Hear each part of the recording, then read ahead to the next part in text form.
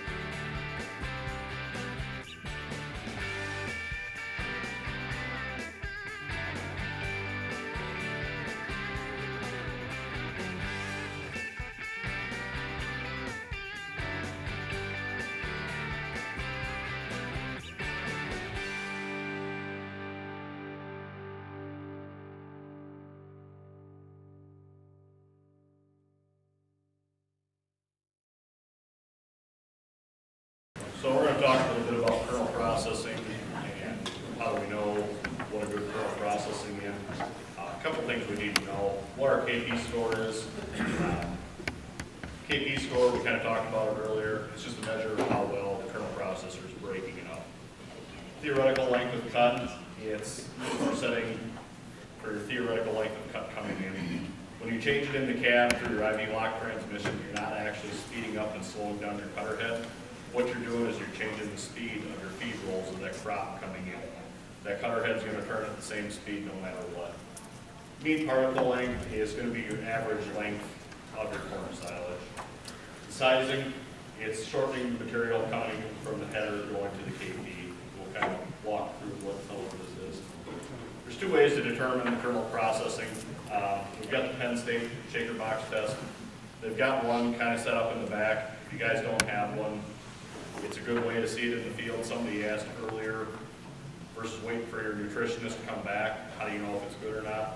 This is probably the best way to check, see how you're doing with processing. The second way is a bucket of water. Simple way, you're out chopping, get a 5-gallon bucket of water, throw a handful of silage in it. All your loose stuff's going to float to the top, your kernels are going to fall to the bottom. So if you don't have a shaker box, that's a real easy way to see what your processor is doing. So the KP score, kind of determining where you're at. Just because the corn is detented doesn't necessarily mean that it's ready to chop. So we kind of look around milk line here. You kind of want 4.75 millimeter across is kind of your ideal spot where we want to be chopping. Sometimes you go at milk right now, we're at 3/4, we're at half, we need to chop. But this is kind of your ideal, what we need to be at here. Yeah, guys, when you talk about kernel processing, this really gives you an idea of what 4.75 millimeters looks like. We're having to break that kernel down quite a bit to achieve that score. And the reason we come up with 4.75, or not we as in John Deere, this was actually USDA, is that they took fisculated cows like we were looking at earlier, where you can open up the rumen. They put a bag of corn particles into the rumen, and then they pulled it out after a certain amount of time that they thought that material would pass. And 4.7, anything smaller than 4.75 millimeters had disintegrated. So that was a scientific analogy. Then they thought, okay, what's a good goal to set at? And they said 50%, and that's more or less a shot in the dark. Nowadays, we're saying that 70 is what our goal should be, what we should be shooting for. And we'll get into some more data on that, how we can get there. So the length of cut, we kind of touch it in the cab, and we just got our IV lock transmission on the left-hand side up there, and that's controlling the speed of the feed coming in. It's adjusted by increasing or decreasing the feed roll speed. It's not all going to be uniform. You set it 3/4 of an inch. Not every piece is going to be 3/4 of an inch. So just kind of keep that in mind. And going back to the sizing, it's the grinding of it. You cut it up front. The processor is going to grind it up a little bit more because you're taking all that crop and you're putting it through 1.5 mm, half mil, 2 mil.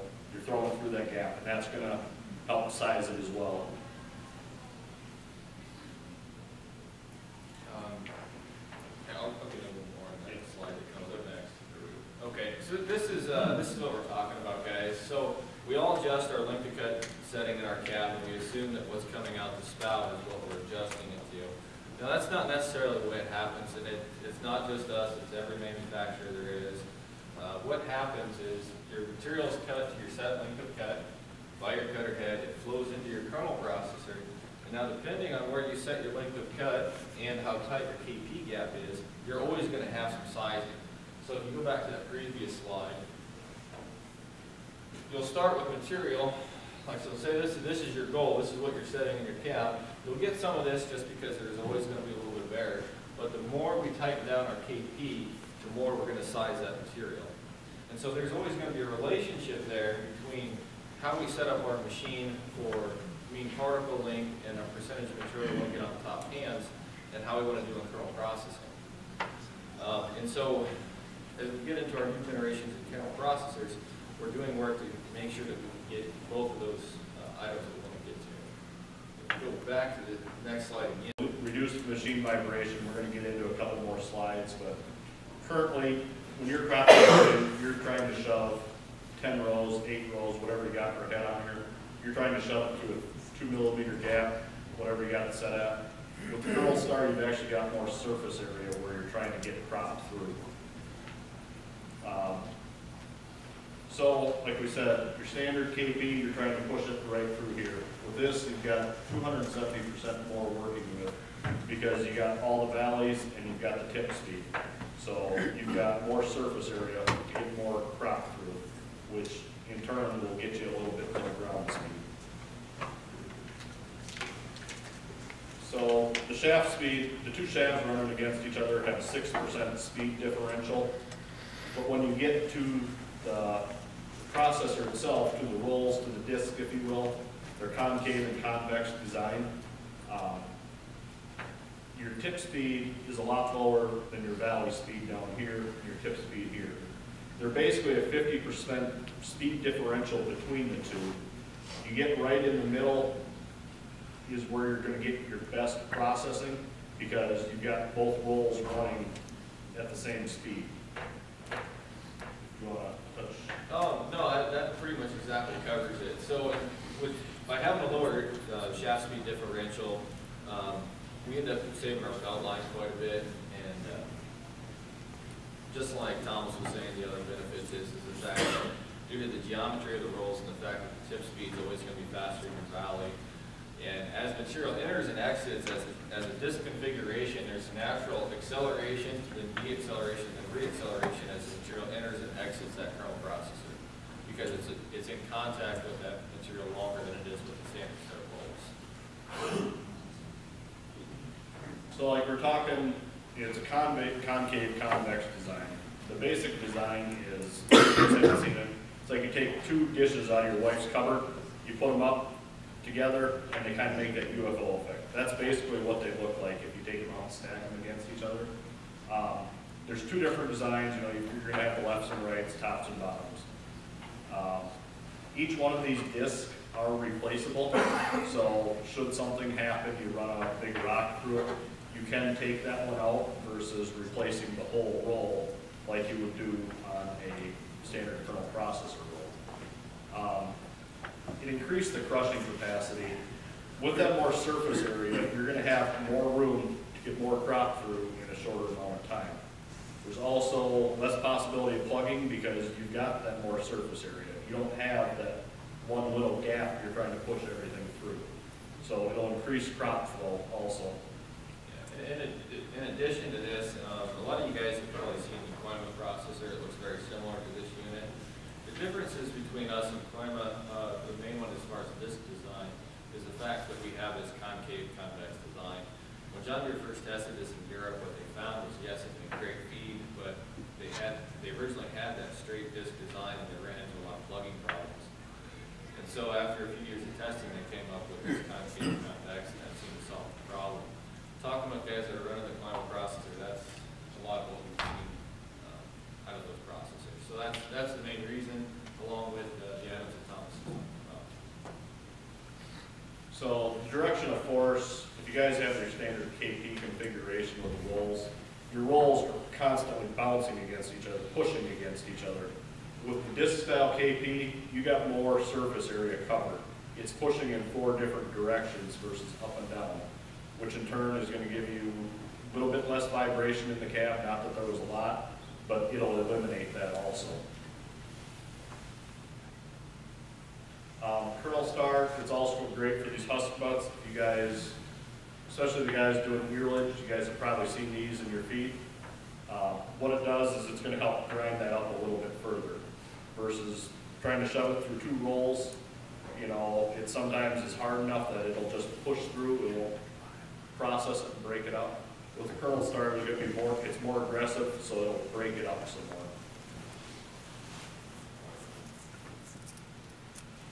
Just to be aware, the new Kernel Star, about 60,000 ton is about the expected 45. We have a hard time saying values as far as what you should expect for disc life on these units, just because everyone's conditions are different. But as an average, we've seen anywhere between 40 and 50,000 as of last year. Now that's only a few units, and those are mainly in Texas and more of a sandy area. So I'd expect that you guys to see a little bit more than that. That's pretty comparable to if you're running 32% with standard set of rolls, or if you're running a shredless processor. So most guys will get you through the year. I guess one other thing, you know, just to kind of keep this in mind, with the processing job, there's a lot of factors that go in. One is going to be your rolls, condition of your rolls. We do offer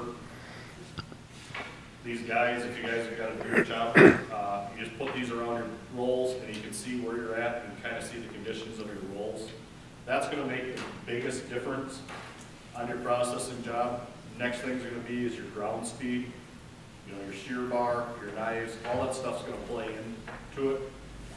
Just to give you a kind of a theory to wrap around in your head, how many kernels are going through this in an acre. There's approximately 800 kernels in an ear of corn, give or take. You know, depending on your brand, Lowe's, whatever. Figure 2 ears per stalk. We're going to go with, which equals 1,600 kernels per plant. Now, we did a low population, so 20,000 plants per acre. You're at 32 billion kernels per acre. So if you see what this processor is doing, you know, we gotta process 32 billion kernels in 1 acre of corn times 1,000 acres, you go back what we're trying to do. And this is trying to help increase your digestibility of your kernel and your stalk as well. Yeah, and just to go over some of those options again, guys, most of you probably have the 21% kernel processor in your machine right now. If you're looking to make that next step, probably your most feasible option would be 32%. It's a very inexpensive way to improve your processing. The other items, like Thomas was saying, is that we really need to pay attention to what our roll life is, because as those rolls wear, it's not as noticeable as what you think it would be. And so if you run your rolls for 2 years, odds are you probably should be thinking about getting a new set, depending on how many acres you're putting through them. That makes the biggest difference. Other things that really help would be corn knives. I know it's sometimes difficult because we switch back and forth between hay and corn, but corn knives have actually been shown to make a huge improvement in our forage quality, especially eliminating a lot of those undesirables that we get in corn silage, such as husk butts and long leafy material. And then if you're looking at going between 32% and kernel star, there's a lot of advantages for both. Please talk with us and we'll be happy to help with anything